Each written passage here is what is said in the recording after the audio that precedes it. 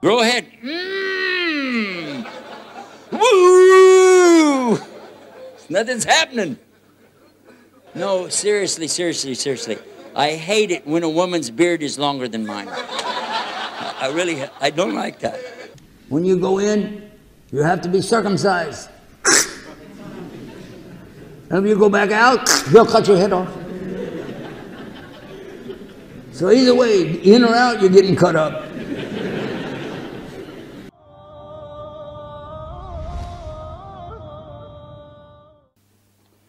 Do Muslims have to grow the beard? Do Muslims have to grow the beard? How many say yes? How many say no? How many say I don't really care? No, wait a minute. Do Muslims have to grow the beard? Not all of them. Not the women. No, seriously, seriously, seriously. I hate it when a woman's beard is longer than mine. I don't like that. Call it beard envy. I don't know, but I don't like it. It's really bad.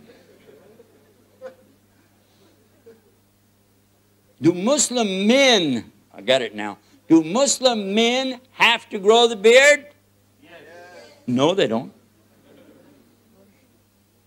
They can't. Who can grow their beard? Stand up and grow it. Go ahead. Hurry. Stand up and grow your beard. Grow ahead. Woo! Nothing's happening.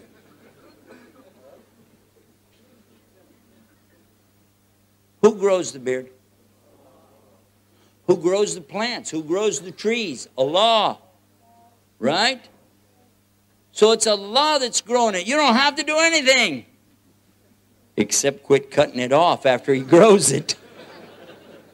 Is it an order in Islam for you to leave your beard alone? Yes. That order comes in Sahih Bukhari, and the Quran tells us to obey the Prophet. They told me when I came to Islam, somebody who's not Muslim, he told me, you don't want to get in that. They're going to cut you up. When you go in, you have to be circumcised. And if you go back out, they'll cut your head off. So either way, in or out, you're getting cut up. The best of the Christian Catholic women become nuns. That's considered as good as you can get in their religion. In their religion, if she wants to be a good woman, she has to be a nun. And being a nun means she doesn't get married. How many husbands can she have? None. And how many children can she have? And how many grandchildren she can have? Now you know why she's a nun.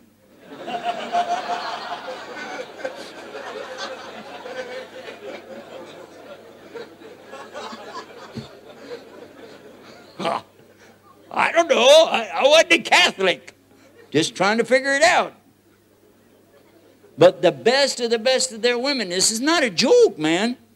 When they enter into it, they tell them in the name of the Father, the Son, the Holy Ghost, and put the ring right there and tell them that they're married to God.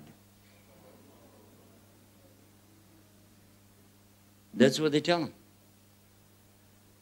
And one of them was talking to me about it. I said, really? Married to God. And you have a problem? And I said, wait a minute. All of you women are married to Him? He said, yeah. I said, and you got a problem with us with 4 wives. Ajib. This is amazing. Good luck gods, you know, the kind you carry in your pocket. You need something, you whip it out. Hey, hey, got my lucky god. You heard about that, right? Guys wear these bracelets and things like that's going to cure them or give them something, and they got lucky bracelet, lucky ring, lucky horseshoe. Lucky horseshoe, you heard about that? Where by the way, some societies over the centuries believed that if you put a horseshoe over the door, it was good luck. I always wondered what would happen if he slammed the door and it fell down on the guy. He wouldn't think it was very good luck, would he? And what about the rabbit's foot? Have you ever heard about the good luck rabbit's foot? People used to carry those. When I was a kid, they had keychains that had this piece of a real rabbit's foot hanging on it. And then you'd be like, you go start the car and you look at that dangling foot. And I would think, how was that lucky for the rabbit? You know, here goes the Easter Bunny. He's on crutches going, hey, it wasn't lucky for me.